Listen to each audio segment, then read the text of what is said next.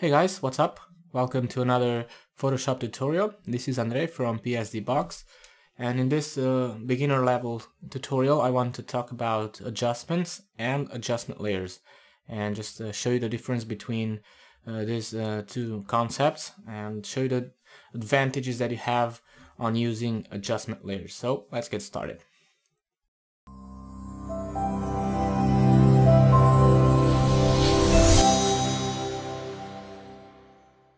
So as I said, this is a tutorial that's for the beginners series that I have on my website, and also I have a playlist on YouTube. And well, I have this image here on the background. This is just for demonstration. You can use any image you want. It's not important at all. And one thing I want to mention is that I will not talk about each individual adjustment that you have in Photoshop. I might use some of them for demonstration, but I will not talk about each of them individually, so I will not go into specific details, but I'll just make a general description or talk in general about them. So you can access the adjustments if you go to the image menu, and here you have adjustments. You have this list of adjustments. You can see they are separated. On the first group here on the top, you have these four adjustments are for contrast and brightness of the image, and these ones are for color. I'm using Photoshop CS6, so this is a new adjustment, which is color lookup. It's new. It's only on Photoshop CS6. The adjustments that you have here on the bottom half are more creative adjustments. You can create more creative effects with them, but the most commonly used ones are here on the first half, on the top part. And then you also have adjustment layers, which are almost the same thing. So if you go to layer, new adjustment layer, you will see a list. It's a bit smaller than the other one because we have some of the adjustments cannot be used as adjustment layers. And well, in this video we'll talk more about these adjustment layers and tell you the difference between this adjustment layers and the normal adjustments. Let's call them normal adjustments. And well, just have this image here. I will not unlock it. And let's apply our first adjustment. Let's choose, for example, HueSaturation, and when you click the HueSaturation adjustment, this new window opens, and with this adjustment what you can do is change the color. For example, you can desaturate it and create a black and white version of your image, or you can increase the saturation and add more color. You can see the effect. If you go to the extreme, you will start to lose quality on the image, and with the hue you can change the color and get this kind of effect. Let's leave that on 0. I will not touch the lightness and just leave that on 35 and click OK. Now we applied that adjustment. Let's say that we want to make this image a bit brighter. Maybe let's assume I don't like how it looks, so I will use brightness and contrast adjustment. Usually for beginners it's you can use this one. Increase the brightness and also increase or decrease the contrast, but I would not recommend using this adjustment because it's not giving you too much control. For beginners it's a good adjustment, but I rarely use it. You could use the levels instead, because here you have a bit more control because you have a slider for each part of the image. So on the left side you have the shadows, here you have the midtones, and then here you have the highlights. So you can see with the shadows you control this part of the image, the darker sides, and with the midtones things that are close to the gray values, so colors that are not too bright and not too dark. With the highlights slider you can control things like this foam here on the water, or this part of the sun, which is pure white, so the brightest parts of the image. And I want to increase a bit the midtones because I want to have a bit more light here. You can see how the image lights up a bit, but now the problem that I have is that the shadows are too white, so I might want to increase this a bit, and that way I add more contrast to the image. And you can see before and after. I made it a bit extreme so you can see the result. And with this icons here you can create you can change the white balance. If if you're into photography and things like that, you can use this automatic adjustments to correct the white balance. So for example, if you have this white area which you know it should be white, you can grab the white picker here and just click there, and it will adjust automatically, assuming that this should be white. Or if you have a shadow that it's not pure black, you can get this and just click on the shadow, and the tones are adjusted automatically to make that color black, and everything it's adjusted automatically. But I would not use that. I don't use that too often. So let's leave this as it was and click OK. So now we applied two adjustments, hue, saturation, and levels.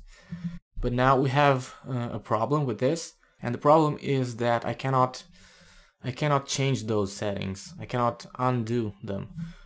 Sure, I can right now because I have this. I only have these two states on the history. But if I create a new layer and, for example, paint something here, or if I dodge and burn areas of the image, I start to add things here on the history. And if I want to go back and change the settings of those adjustments, I no longer have them in the history. So that's a big problem. So what we can do to fix that? So in other words, if I decide I don't like the adjustment that I did, I cannot undo that. So a better way of applying adjustments is using what's called an adjustment layer. So I have this snapshot here to go back to the original state before applying the adjustments. I did that with this snapshot icon. It's only available in Photoshop CS6.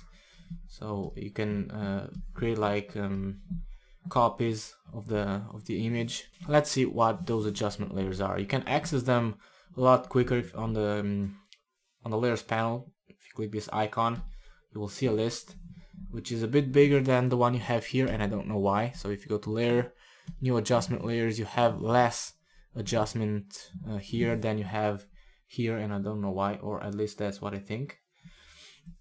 And let's add the same adjustments, hue, saturation, and increase the saturation to 35. Another thing you can notice is that the window is different, and in Photoshop CS6 I have that here on the secondary dock. I explained how the interface works in Photoshop CS5, but this works the same. The secondary dock, you have that in Photoshop CS4 and CS5 as well, and I think in Photoshop CS3, I'm not sure. And you can see the interface is a bit different, but you have the same controls. You can increase or decrease the saturation and have the same controls. But the big difference now is that you can see I have a new layer here, which is different than this one. You have this icon here which indicates this is an adjustment layer, and you also have a layer mask. And with this layer mask, what you can do is hide the effect on certain parts of the image that you're not interested in applying that effect on. So I could get the brush tool. By the way, I already have a video about layer masks. You can click this link I will add a link here, and you can watch that video if you don't know what layer masks are. And I can get the brush tool and use hardness to 0, increase the size a bit. And what I did is I just increased the saturation. And let's say I don't want the sky to be that saturated. I can take away some of the effect just by painting on that, or maybe here on the water. And you can see that I took away the effect on the area that I painted with this layer mask. And if I want to bring back the effect, I'll just switch to white and just paint that effect back on the image. So that's another thing that you have. You have the control of hiding the effect, so you can make selective adjustments. Let's fill that layer mask with white. Another really big advantage that you have is that you can always change the settings of your adjustment. If you double click this icon, you will open this window again, and you will see that you have the ability to change the settings here, which you couldn't do on the if you would apply the adjustment from the image setting, from the image menu, sorry. And you can also hide or unhide the adjustment layer. And another big advantage is that you will not touch the original image, which is the background layer. It just adds the effect without touching the image itself, so you work non-destructively. Another important thing about adjustment layers is that they affect every single layer that is below them. So I have this other image here, and I selected this part, and I'll copy it and paste it between the background and the hue saturation. I'll create the new layer and paste it there, and I'll have to make it a bit smaller, like that, and just zoom in a bit. I'll reset this. So now the hue saturation adjustment affects the background and the layer 1, which is this monument here. Let's name this monument.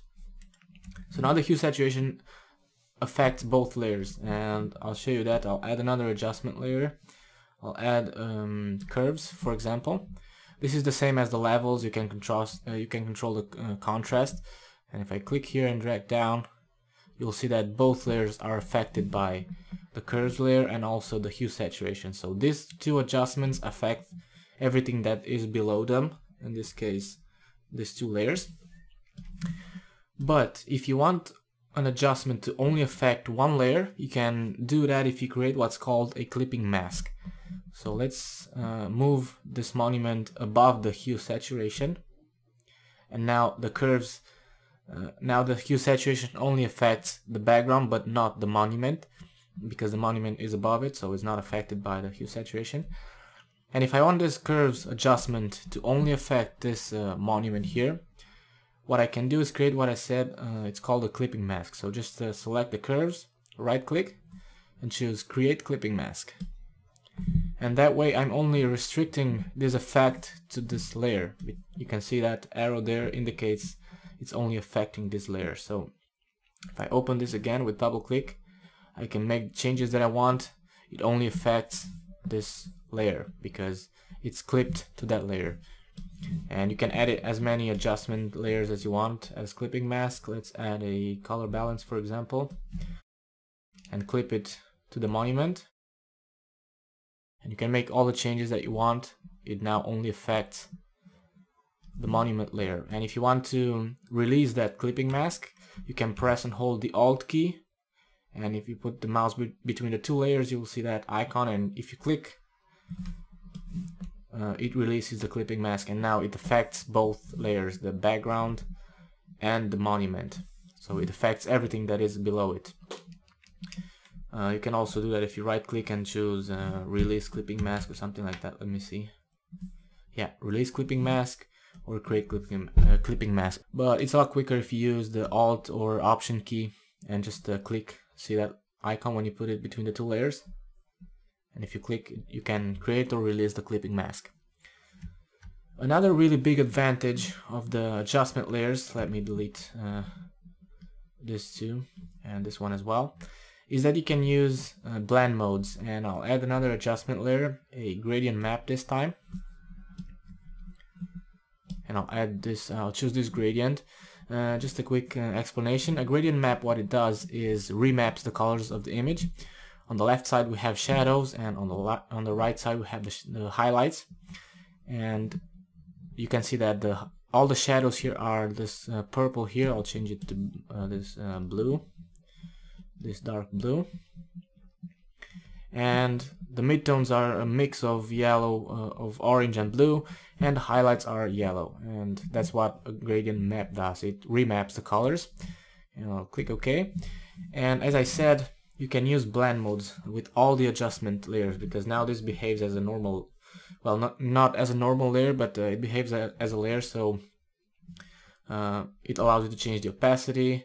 It allows you to change the blend mode. Let's choose overlay. And you can see the effect that we get. And let's try soft light, for example. increase the opacity, and you can see you can get more creative effects and change the mood of the image.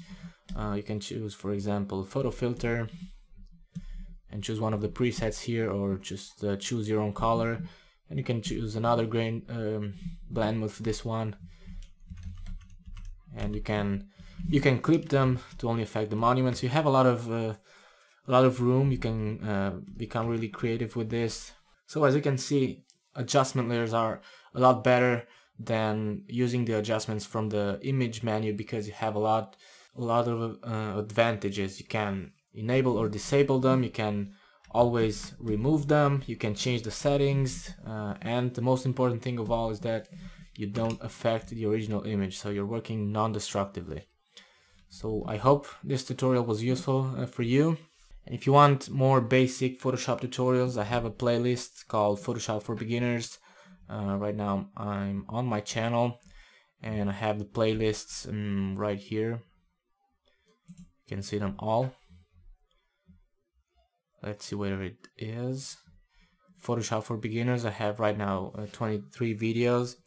And also you can visit this channel, Manny Photography. He has some really awesome tutorials, especially the ones dealing with the tools, hair retouching, skin effects, and a lot of creative effects you can do with Photoshop. And you have an entire series only about the tools working with masks, and you can see a lot of great videos he has. And well, you can learn a lot from this channel as well. And as I said, on my own channel I have this list only for beginners, and I have some other tutorials on my website as well. So well, I hope you liked this tutorial. This is Andre from PSD Box. See you next time.